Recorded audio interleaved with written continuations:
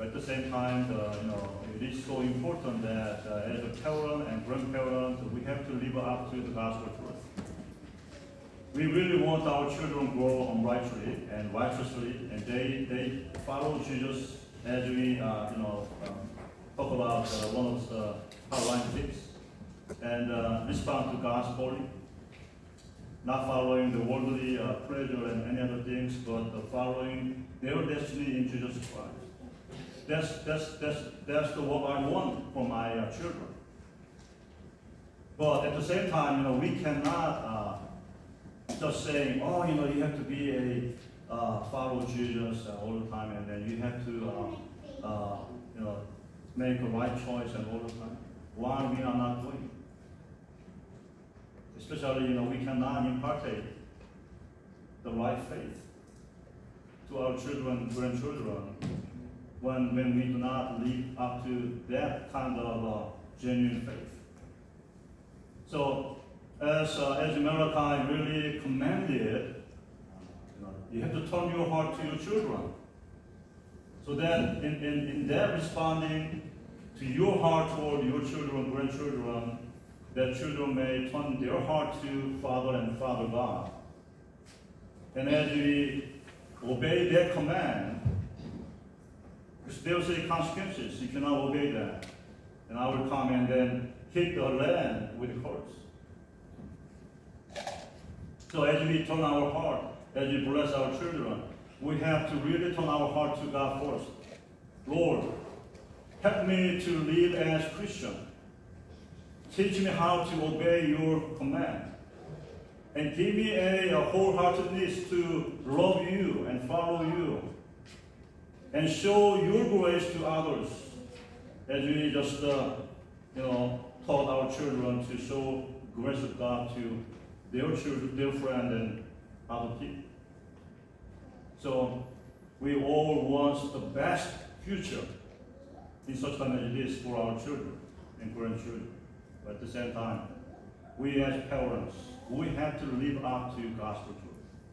We have to be a disciple of Jesus Christ. We have to be a follower of Jesus Christ. We have to love Him with our heart and mind and strength and life, with the help of Holy Spirit. We cannot give our children the precious one, what we don't have, right? You don't have that in your heart and your faith journey. How can you impart that things to all your children, hoping that they be a follower of Jesus Christ and make a right choice in all the time. All the world pushing them to be like self-centeredness. You get more money to be influencer, and you get to be a good job, and you have to be at all age in your school, and so that in order to go to prestigious college or university.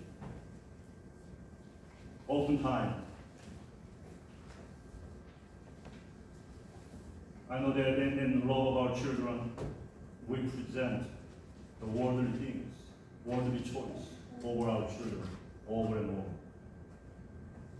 Instead of showing Jesus, instead of a gospel truth, instead of how to pray, instead of showing them that you really honor the Word of God.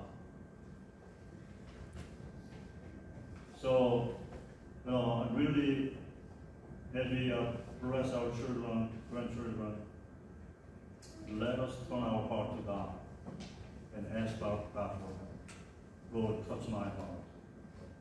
Let me be a real Christian. And help me to show my genuine faith to you and your Son, to my children and grandchildren. Even though they're young, they see it. They imitate it. When you make a decision against the gospel truth over and over, they learn. As Jesus really gave us all, and He gave us a sacrificial love, and asked for us to respond that love and love Him with our first commandment. As we try our best to keep that command and keep our destiny in Jesus Christ, not worldly things, and our children see that. Even though we are not perfect as parents and grandparents, we are not perfect. We cannot be perfect. No one perfect. We fail.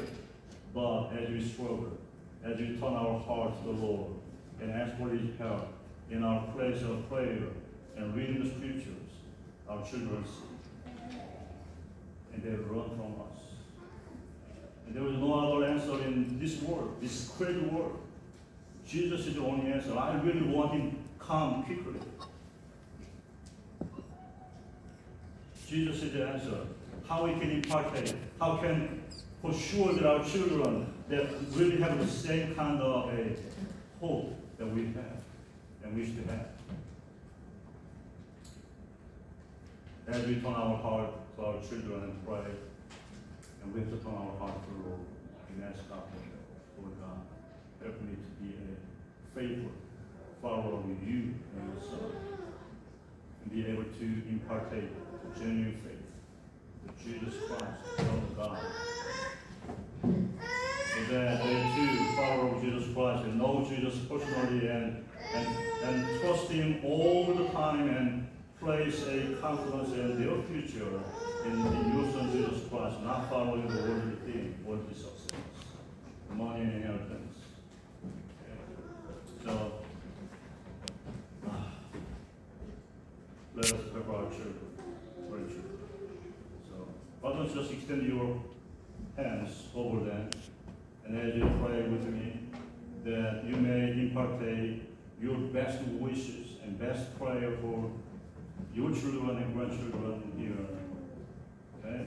So why don't you just extend your arms and extend to them over them.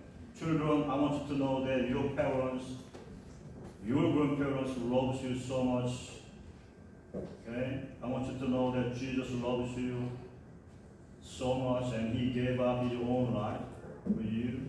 So as we pray, just receive it, okay? You can also hand like this to receive gift. You can make your hands like your palms in upward. Receive some gift from some of your parents. Just receive it. So let us pray. Let us pray.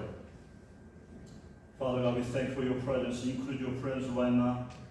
Oh, Father, we need your grace and mercy over our children and grandchildren. Father God, in such time as this, the moral decay and immorality and sexual immorality and all that, Father God, overshadow us and overshadow our children, their days and their future. Lord God, we need your protection over our children. We need your Son and your grace over our children. Even now, Father God, as they song, as they learn how to pray, how to follow, and how to listen to your voice and your calling, and how to respond, and how to help others, and how to show grace that they receive to their generation and others. Lord God, right now, as we extend our arms over them, Lord, extend your mighty arms over our children and grandchildren. Touch them right now, Father God. Release that your measure of favor and grace and blessing over our children and precious children and grandchildren. Touch their eyes, touch their ears, Father God, so that they can see you in their dream, in their classroom, in the normal places, Father God. As you reveal yourself to them, they be able to see you, a living Jesus, living one. And also they be able to listen to your still small voice, not enemies the voice, your voice, Father God. Touch them right now. Touch their ear, touch their eyes, and anoint them right now. So Father God, from now on, they may have the divine dream in their sleeping, in their own room, Father God, and when you visit them supernaturally, they be able to see you, know you personally, and love you. Touch their heart, tenderize them, Take away all the evil things they have in their heart. Purify them right now. Release your precious blood that you shed on 2,000 years ago on the cross for our sake. Lord God, purify them. Cover them with the blood and renew of their spirit, mind, and lives, even as they are young. So Father, mark them, consecrate them, and bless them. So Lord, and bless every parents and grandparents in this room, in this congregation. Help us to turn our heart to you and respond your calling on our lives. Realign our heart and lives, and do our best to endeavor to obey and follow you and love you, so that, Father God, we are able to impart such a giftedness and grace and blessing over our family and our children and next generation. Father, we thank you for this wonderful time of prayer together. Hear our prayer and release such a grace upon grace to all of us, especially our children. Thank you, Lord, and we ask for this in Jesus' name. Amen. Let us all sing together. Let us all arise and let us sing, Jesus loves me, Jesus loves me. Okay? Number 191 in the Yeah, you will hit number 191. 191.